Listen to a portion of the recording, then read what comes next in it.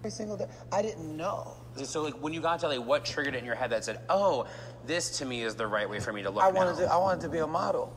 The idea that you wanted to become a model, and the only idea of model to you meant being thin or fit or whatever that means. Yeah, that's all I saw, because it wasn't as popular. Like, plus size wasn't popular back then when I was 18 years old. Plus size is definitely not popular. And so the point when I was going to the gym so regularly, I felt like my brain felt happier. Like, I've gotten that feeling back in other ways. I have no desire in me to change my body in any way. I like when my butt gets a little bigger. I agree with you on that one. Not at all. See, this is where we're going to get, because I will tell you, not every big person wants to be small.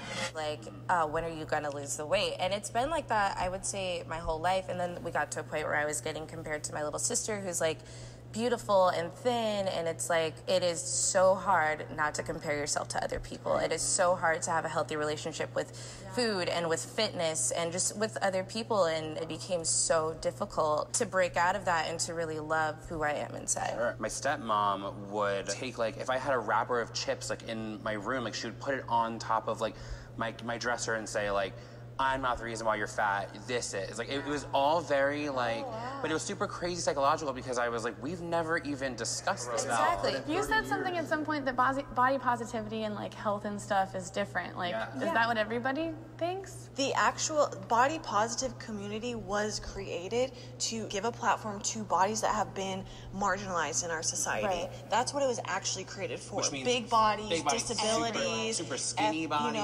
anything. Different races. And I want to scream, because I'm like, actually, this is not meant for you.